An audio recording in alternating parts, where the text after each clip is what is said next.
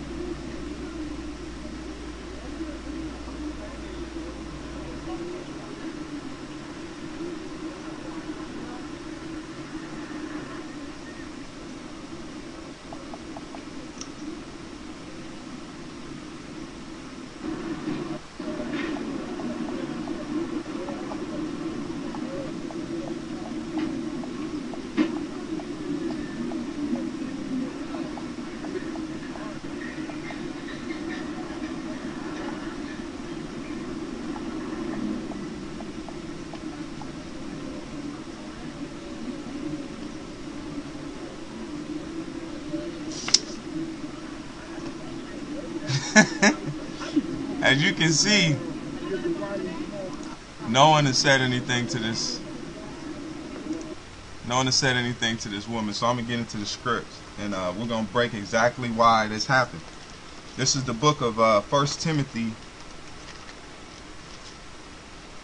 This is the book of 1 Timothy 2 and 9. This is 1 Timothy 2 and verse 9. And it says, in like manner also that the women adorned themselves in modest. See, because she was in modest apparel. When she was in this apparel,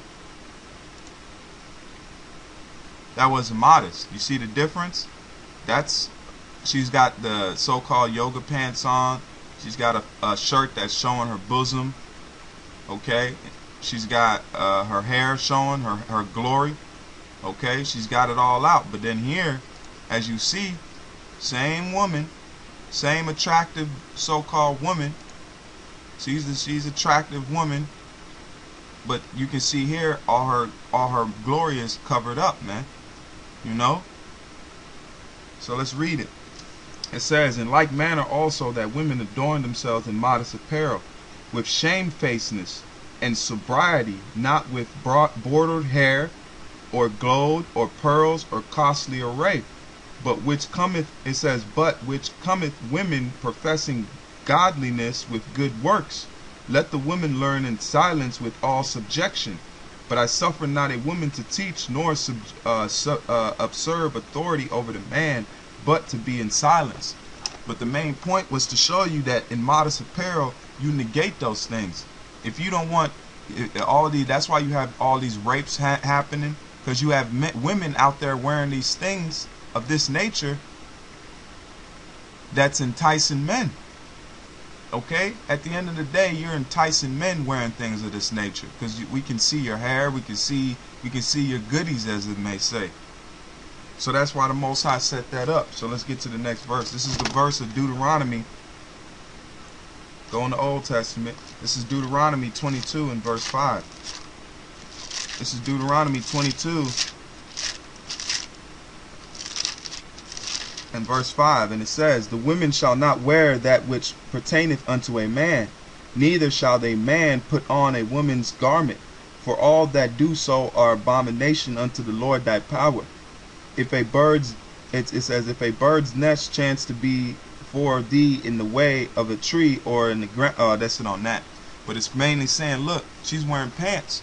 She's got these yoga pants on. That's pertaining to a man, because women aren't supposed to wear pants.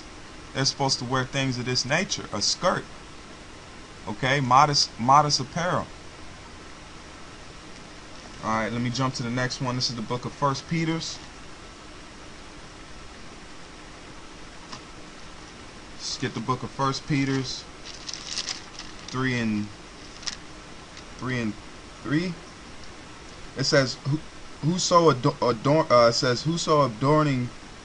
it says, whoso adorning, let it not be that outward adorning of plaiting. Let me go in verse 3 and 1. It says, likewise, ye wives, be in subjection to your own husbands, that in any, it says, that if any obey not the word, they also may without the word be won by the conversation of the wives. Let me read that one more time. It says, likewise, ye wives, be in subjection to your own husbands, that if any obey not the word, they also may without the word be won by the conversation of the wives, while they, it says, while they behold your chastity conversation coupled with fear. Whoso adorn, let it not be with outward adorning, with plaiting the hair, and with wearing of gold, and putting on of apparel, but let it be with hidden, it says, let it be the hidden man of the heart, in that which it is not corruptible, even the ornaments of a meek and quiet spirit, which is in the sight of the Most High of great price. So mostly it says, look, now with outward. When she was with that outward stuff, men were attaining to her and trying to get at her. But when she adorned herself, she walked through the streets with how you say, with a little bit more peace. So that's pretty much all I'm gonna touch on that. I'm not gonna go too much because it's a thing that should be known, but this is showing you. That's a proof to show you what these women are wearing, those skimpy outfits, and then when they wear modest apparel. So let's jump into the next article. And it says, making enemies America can't afford. Congress votes more sanctions on Russia. So yeah, we're still at it, man. The Russian society is falling down because that's how Esau affects you. If he wants to really, he don't got to send no missiles or bullets or different things. Esau has many devices, and one of his devices is ruining your economy because Esau controls the money system. So if you're not under his guise and you're not under the things that he wants you to be, he'll affect your economy and destroy it by sanctions, or he'll lower the oil prices, or by different measures, man.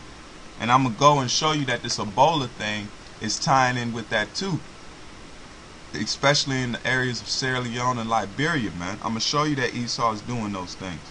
But let's read this. It says, making enemies America can't afford. Congress votes more sanctions on Russia. It says Congress long ago learned that public scrutiny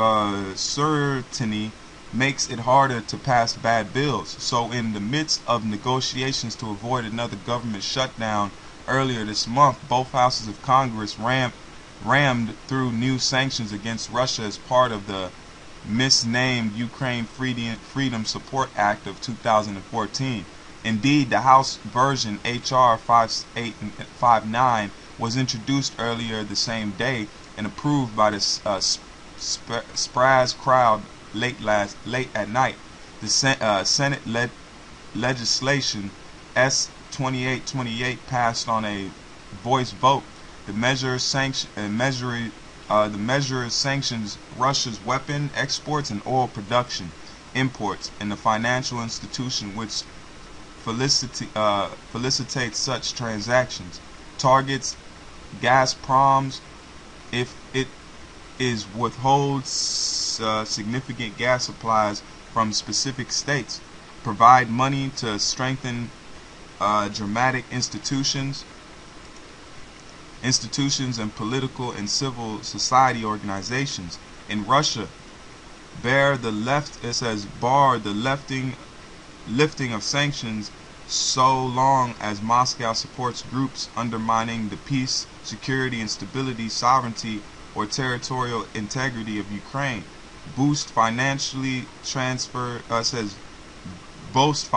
transfers to Kiev, orders U.S. officials to work with Ukrainian to solve such problems as electricity and fuel shortages, authorized weapon transfers to Kiev, and increase funds for government Russian language broadcast services. So what America's doing is they're pulling Ukraine under their wing with these things that they're giving Ukraine, because nothing that Esau gives is free. Because Esau's a man of usury.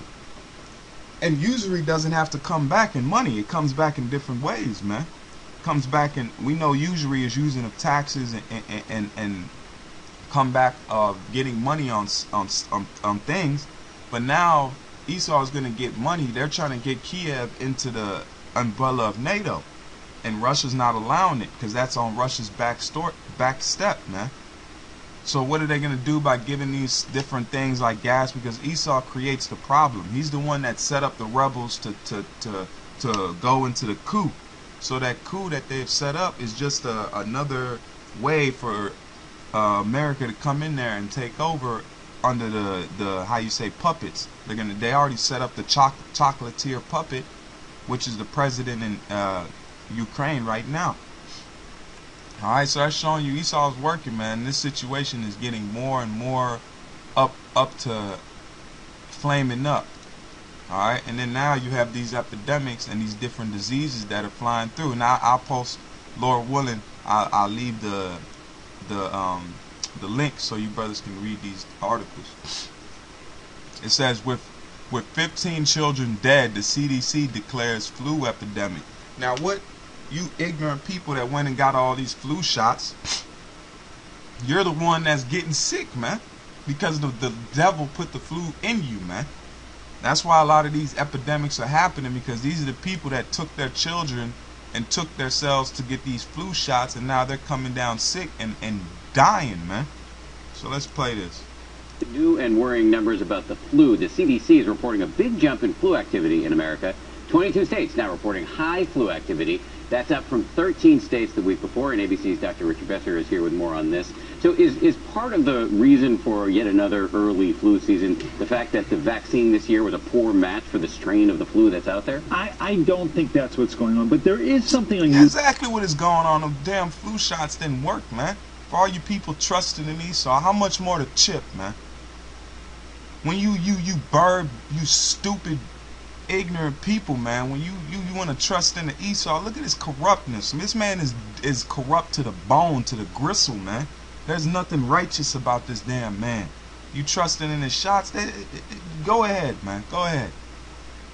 Going on with the flu. For the past 4 years, flu has started to peak at the end of December. It used to be that flu didn't have its rise until February or early March. But for some reason, flu's been coming earlier and earlier and hitting during that holiday season. You know, I mentioned the fact that the vaccine is not a great match for the strain of the flu that's out there. Given that, is it still worth getting a flu shot if you don't have one already?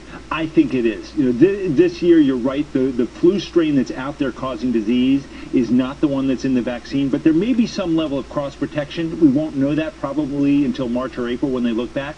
But I still think it should provide some protection. It's the best thing that you can do to cut down your risk. Go get the shot. You're protecting yourself and you're protecting people around you, potentially. So one last question. We did speak to at least one doctor who said that he worried that the strain that's out there this year is particularly dangerous for children. You do not share that view. Why not? Well, the flu is always dangerous for children. You know, on an average year, 100 children die. So far this year, 15. It's worth protecting your kids. All right. Rich Besser, thank you very much. We appreciate it. So I post this article to show you that more diseases and things are coming to Esau. So let's go on to the next one to show you that the Ebola thing, because I've spoken to my father, which is back. And now to a woman who gave cuisine the royal treatment. As the former chef for the British royal family, Lara spoke to the woman who used to serve the young prince. Right now, this will show you that this Ebola thing is affecting, because it's two birds, one stone, because a lot of Israelites are in West Africa, and around this time you have Israel that's gaining a little bit of traction over there. So what the Lord has done by letting Esau release this disease, he's cut that, man, because it says no man shall buy you. When it says coming over here with Israel being in America and being under slavery, no man shall save us. Okay, that means even ourselves, we don't have the power to save ourselves. So Jake over there was gaining leeway with this, with the economy and stuff. So Esau was ordered, I'll say that much, to release these things over there. So now the economy is tanking again, because Sierra Leone was one of the fastest growing economies in West Africa, if not all of Africa. Okay, so now that's showing you Esau, because what is over in West Africa? Valuable mining things of diamond, gold, bauxite, the things you use in computers. They don't tell you those things. The things that they're using in the computers we use today, in the circuit boards, they're being mined in West Africa, in parts of the countries over there. So that's showing you that Esau is taking advantage of those places, because now they're gaining independence on themselves. And I'll play this video to show you. Africa, 9 months of struggling with the Ebola outbreak have severely hurt the region's economy. Sectors that were showing some signs of growth, like tourism, have been hit hard, especially in the 3 countries most affected by the virus: Liberia, Sierra Leone, and Guinea. CCTV's Caterina Vitozzi. But to say what I spoke to my father, and he told me that if you get caught out of your house after the curfew, you're taken, and you're fined 500 leones, and 500,000 leones in Sierra Leone money. I mean, it's not, it's to us money, it's not that much, but over there it's quite a bit of money. All right, to show you that it's like martial law over there this past so-called week. At where things stand now in this reporter's notebook. I'm Katerina Bertozzi, and this is Freetown. With its and then this is where my father's at. It's Freetown, Sierra Leone. Okay, this is where I was born at, is in this place right here. Okay, to show you, and when we were there, the economy was not booming. Esau was there. He used the rebels to go in there and to take over the region, so they could use to get the diamonds. And they show you that in what's that movie? Blood Diamond. They showed you that in that movie. On white sand beaches, Sierra Leone was fast becoming the darling of the West African tourist trade. That's until Ebola struck. Prior to Ebola, around about last year, about this time, we were quite optimistic as to the direction that things were heading, because you know, the road infrastructure was being improved. We had additional hotels that were coming online. We had international brands like the Radisson Blu, the Place Resort opening along the peninsula area. So there was a lot of reason to be optimistic. The numbers were still growing, but during Ebola, unfortunately, everything has turned 360. And our numbers at the moment are completely, they're at zero as far as tourism goes. And it's the same story across the region, even in countries not affected by the outbreak. Hotels and resorts across West Africa are reporting lower than average numbers for this, their peak season. But Ebola hasn't just chased away the tourists. It's scared away some international investors too, especially in some flourishing economic sectors like mining, agriculture and oil production. In Liberia, the world's largest steel and mining group, ArcelorMittal, had to put expansion plans on hold after contractors building a new site pulled out because of Ebola. But unlike other international businesses, ArcelorMittal was determined to stay put and keep up its iron ore production. And we also realize that if we, with what we are doing in Liberia, the economic impact, if we were to stop the operation, it will have a major economic impact on the economy in Liberia. Also, you talk about the workforce, so many employees, so many families that depend on the company for, you know, their day-to-day survival. And so as long as we continue, you know, to make sure that we are keeping our employees safe, we feel that we can continue. The World Bank says the best way to woo back business is to get the Ebola outbreak under control. For now, growth forecasts are grim, with Sierra Leone the worst off of the three countries hardest hit by Ebola, Liberia and Guinea being the other two. The World Bank says that Ebola has cost the three worst affected countries $2 billion in terms of lost income, and that's not taking into account the losses faced by its regional neighbours. With growing unemployment and rising inflation, leaders will be hoping for a better economic future in 2015. Katerina Bertozzi, CCTV, Freetown. And so that's showing you that Esau, he's attacking those places, man. But that's the Lord that's showing you to look to the Most High, send His Son back, Yahweh Shai, to come and take us from this position that we're in. We're gonna feel it, man. We're gonna catch these things. We're under punishment. So that's why we pray for our rest. We pray that the Lord take us out of this place, man, and gives us rest. And that's going to the elect, the 144,130 Yasharallah. Okay, so that's why we have to keep hope, man. We're getting close, but you got to keep an eye on these things, because we're getting to that time that the Lord's gonna deliver us, man. Okay, but it ain't gonna be by our own hands and the economy of Esau. That's not gonna bring us into our rest. The Lord's gonna take us out of this, deliver us, beam us up, and then bring us back down to set the earth aright, man. So with that, I'm gonna give all praises to Yahweh. Why Yahweh Shai, Yahweh Bashim Yahweh Shai. Double honors to the apostles and the elders at Great Millstone. Much love to the elect brethren on the four corners of the planet Earth that set up through faith. Alright, keep faith. Shalom.